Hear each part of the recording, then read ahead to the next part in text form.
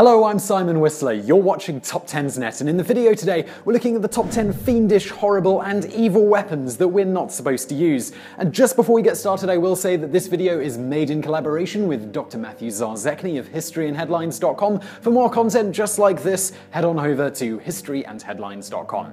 Now, on the 4th of April 1984, President Ronald Reagan made a public plea to the world to ban chemical weapons. Already outlawed by previous treaties, the widespread use of various chemical weapons in World War I was the peak of chemical warfare, but these terrible weapons have not totally disappeared.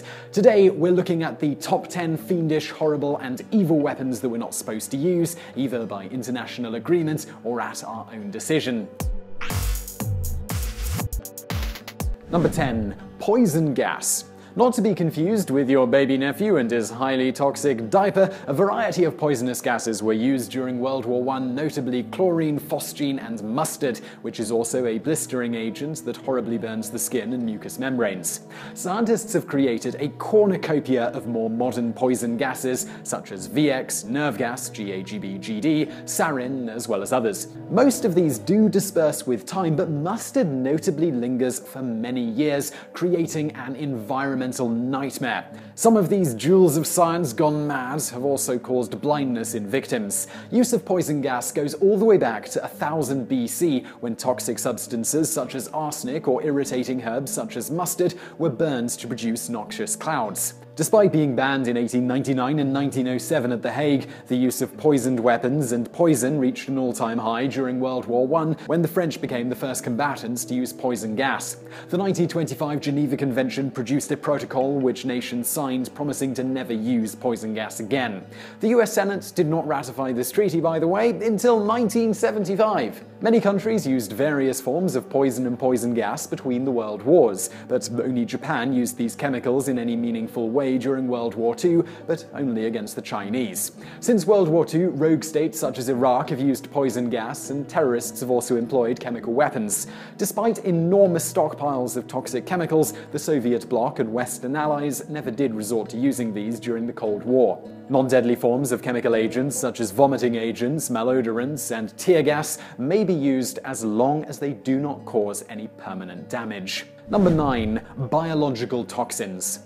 These are naturally produced toxins that can be deadly and are treated like chemical weapons, both in use and in being legally banned. Examples include ricin, saxitoxin, and botulinum toxin. Number 8. Biological diseases. From ancient times, warfare has included throwing dead bodies infected with smallpox, plague, or other diseases over the wall of fortifications to attack the defenders. Europeans intentionally gave blankets infected with smallpox to Native Americans, effectively wiping out enormous numbers of the Native American population. Weaponized anthrax is a favorite of the 20th and 21st century.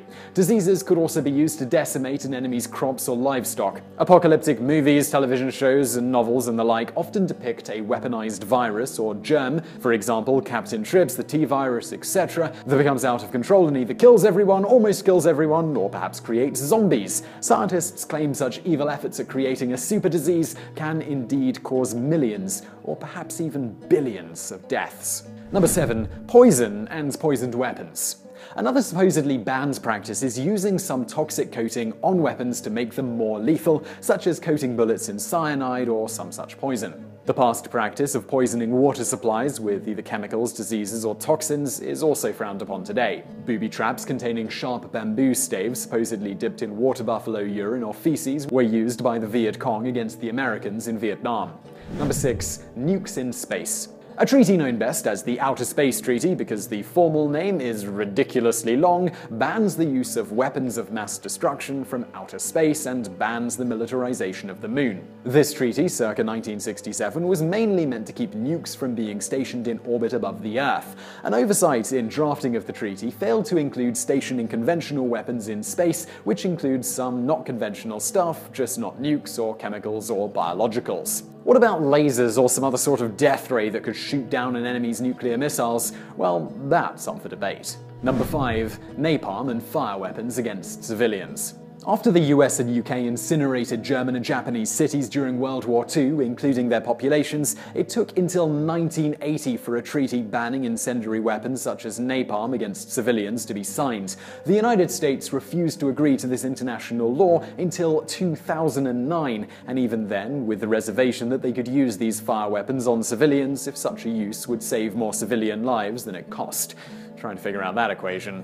Number 4. Neutron bomb. This is a nuclear bomb with a small yield blast, but an enhanced radiation aspect in order to produce a brief but intense dose of radiation.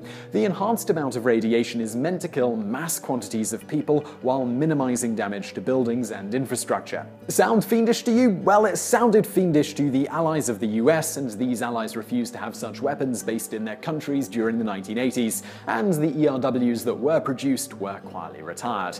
Another use of the ERWs was to use in warheads of anti-ballistic missiles with the hope that the large release of radiation would deactivate or cause partial fission of incoming nuclear warheads. International opinion, but not actually a treaty, has banned these weapons. Dirty bombs are a highly radioactive material blown up and scattered over a large area without a nuclear explosion, and are kind of related to ERWs. The idea of a dirty bomb is something that particularly fascinates terrorists who can't actually build a nuclear weapon. Number 3. Dum-Dum bullets. The invention and use of smokeless gunpowder resulted in bullets traveling so fast down the rifle bore that the lead would be wiped off by the rifling grooves, and the bore would foul and the bullets would not go straight. The solution was to encase the lead bullet in a jacket of copper gliding metal. The result of such a full metal jacket bullet was that the bullet would not flatten on its impact with a person and would often zip right through a body, leaving minimal damage to flesh and bone. The British Army came up with a solution at the Dum-Dum arsenal in India, which was to remove the nose area of a jacket, a soft point, from the bullet, exposing a soft lead nose that would expand in a person, possibly even fragmenting, leaving a massive and horrifying wound. A similar technique quickly followed, that of leaving a hollow cavity in the nose of the bullet, a hollow point, which gave a similar performance to the soft point. Germany protested this expanding bullets development in 1898, and in the Hague Convention of 1899, expanding bullets were outlawed for military use. And as an interesting aside here, exploding bullets were actually banned in 1868. Number 2. Blinding weapons. The 1980 Protocol on Blinding Laser Weapons outlawed the use of lasers or other such devices to cause permanent blindness to enemy soldiers. However, the use of laser rangefinders and laser-guided weapons can still incidentally cause blindness without violating the law. Number 1. Non-detectable fragments. Another fiendish weapon is the use of non-metallic mines, bullets, or bomb casings, usually mines, in order to avoid mine detection. These weapons may use various plastics or glass that does not show up on X-rays or other medical detection devices, and may cause undue suffering and misery to the victim by preventing effective medical treatment. So I really hope you found that video interesting. If you did, please do hit that like button below, and don't forget to subscribe if you haven't already for brand new videos just like this every day of the week. Also, over there on the right, a couple of other videos that you might enjoy if you enjoyed this one, and thank you for watching.